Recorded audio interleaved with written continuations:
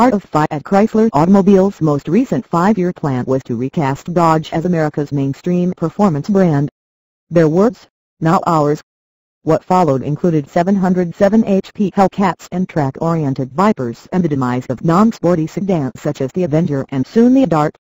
But it's not all about burnouts and hot laps at Dodge, as a few more middle-of-the-road offerings like the Durango 3-row crossover still exist to hold up the mainstream end of that slogan.